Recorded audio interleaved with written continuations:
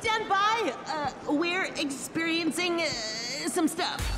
From estranged brothers and secret siblings to blooming romances, there's quite a few trolly relationships to go over in Dreamworks' latest Trolls movie. Let's see which ones have the best shot at making it work and which ones have a ton of room for improvement. I'm Samantha with Wicked Binge, and this is Trolls Band Together Relationships. Healthy to toxic. Milkshakes to celebrate. Spoilers for the new film ahead. As always, we're starting off with the healthiest relationships before working our way down. Truly, there is no better way to start this list than with Branch and Poppy. Honestly, the best compliment that we can give these two is that they always come off as best friends first and foremost. Yes, this film officially marks Branch and Poppy as boyfriend and girlfriend, and as such, we get both the occasional awkward moment, as well as a big kiss between them. But beyond the subtle romance, these two feel like each other's person, or rather, troll. Sure, Poppy can sometimes be a bit pushy and excitable, while Branch tends to roll his eyes at some of Poppy's antics, but on the other hand, it's Poppy who helps Branch open up, while Branch helps Poppy stay grounded. They support each other without hesitation, and what's more, they understand each other incredibly well. The best example of this is when Branch lashes out at Poppy, accusing her of eventually leaving him like his brothers did. Brother! Correction.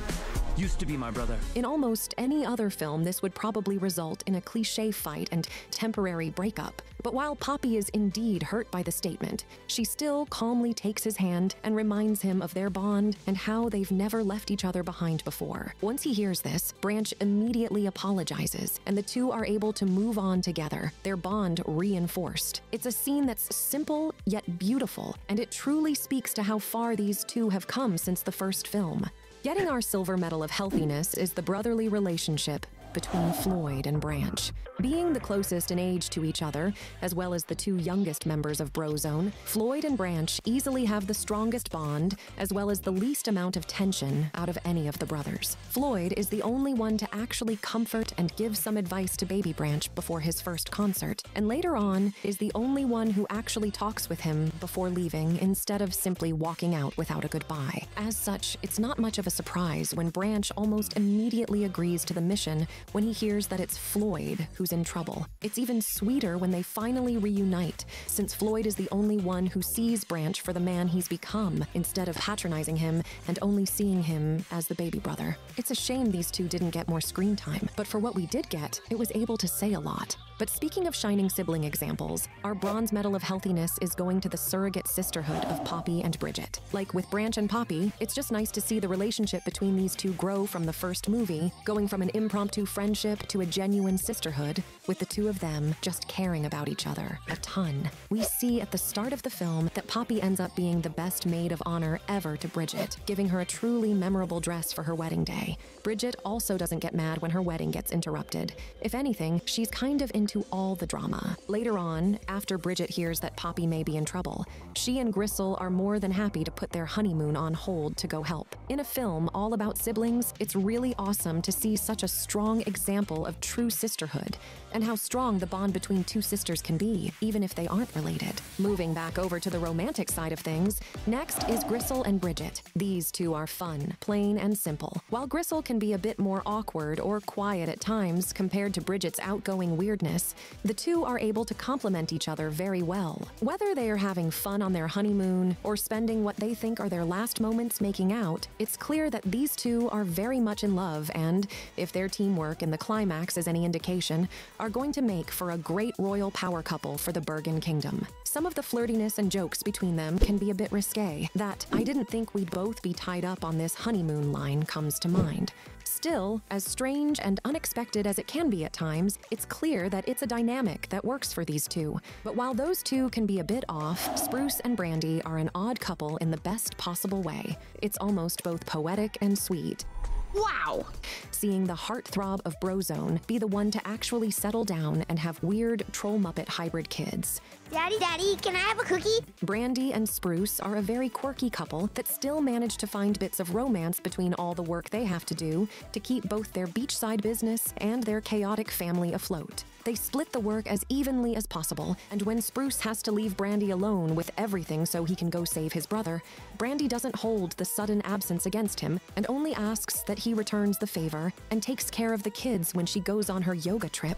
We also see Brandy supporting Spruce's music career when Brozone gets back together for good, so it's clear that for as simple, domestic, and very busy as this couple's lives seem to be, there's still plenty of love between them. As for the other side of the estranged siblings spectrum, we have to say that it was really nice seeing Poppy and Viva genuinely get along. It certainly helps that they have similar levels of sugar-fueled energy, allowing them to match each other's vibes perfectly. Unfortunately, there is one main difference between them, that being Viva's understandable fear of the outside world. As such, she does try to briefly keep Poppy from leaving, not wanting to risk losing her again. Thankfully, Poppy doesn't hold this against Viva and even invites her to come with them, only for Viva to decline. But as Poppy herself says, siblings show up for each other.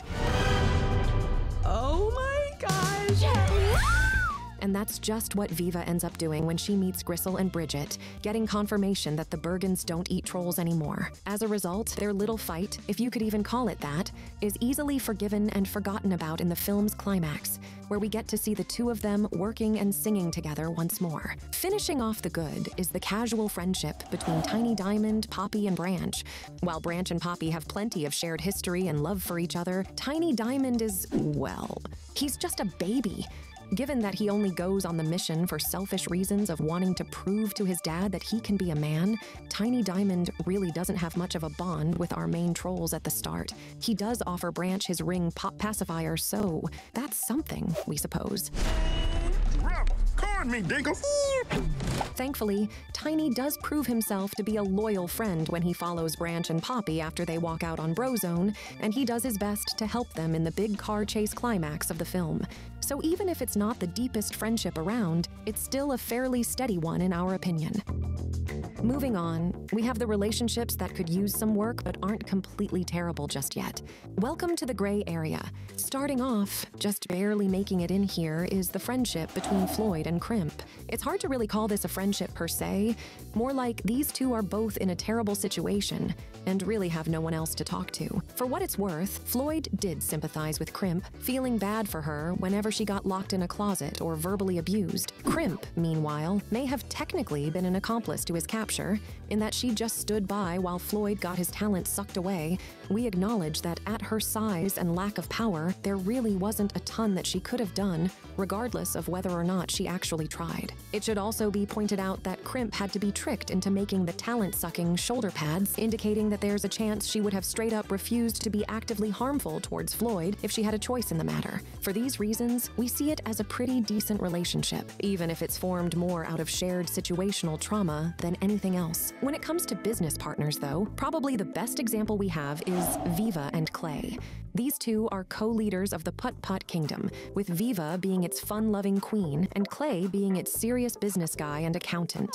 It is so fantastic, amazing to see other trolls! They get along well enough and seem to be decent friends, but they don't seem particularly close. Clay does know Viva's backstory, but he shares it behind her back and seems to see her trauma more as an obstacle than as something to sympathize with. This is further shown in that immediately afterwards, Clay tries to sneak out of the kingdom with his brothers, not even bothering to try and convince Viva to just let them leave until she confronts them. Like with Poppy, Viva does try to force them to stay, but Clay actively goes against her by opening the kingdom doors himself. For what it's worth, there doesn't seem to be too much tension between them afterwards, and given the rest of the movie, we feel like Viva would understand that Clay really was acting for the sake of his sibling, something she would now completely get. Still, these two really do seem more like just strictly business partners and maybe casual friends than anything else. Tensions and conflict can be tricky, and Brozone as a whole is filled with it. Made up of John Dory, Clay, Floyd, Spruce, and Baby Branch, this literal band of brothers has its fair share of communication issues. Outside of Branch,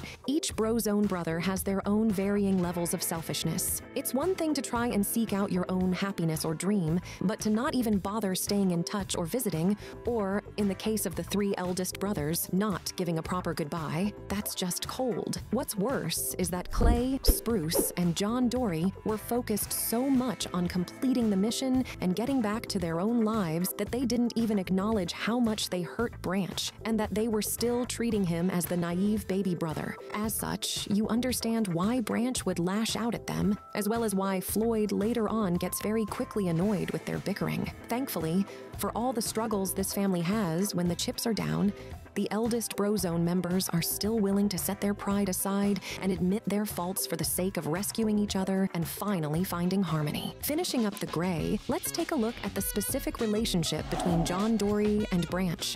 Given the huge age gap between these 2 brothers, with one being the oldest in the family and the other being the youngest, it's no real surprise that they have a hard time understanding each other. Given his bossy nature and tendency to be the leader, John Dory seems to be the one who patronizes Branch the most.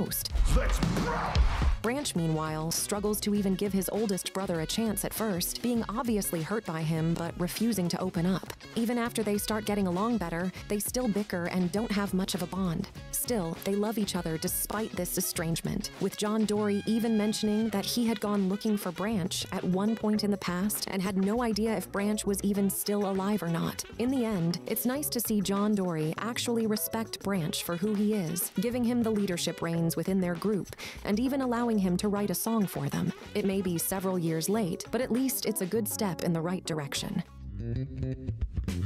We've finally arrived at the relationships that, while maybe not a total lost cause, or at least not in the case of our bronze winner, they could still easily be seen as totally toxic. For our bronze medal of toxicity, we're giving it to the shallow friendship of sorts between Veneer and Floyd. Like with Crimp, Floyd forms this friendship out of both convenience and circumstances. He sees Veneer being treated badly by his sibling and sympathizes with him, even letting him know that Veneer doesn't have to take that garbage. In exchange, Veneer is able to feel somewhat bad for Floyd, not wanting to see the little guy be destroyed for the sake of his and Velvet's fame. This, however, doesn't stop Veneer from still using Floyd's talent, either because he's too attached to fame or because he doesn't want to upset Velvet by standing up to her. You'd think that there'd be a big moment where he does finally help save Floyd, but nope. Veneer doesn't even come clean about his and his sister's phoniness until after Brozone releases the perfect family harmony and frees Floyd themselves. It sucks that they couldn't be actual friends,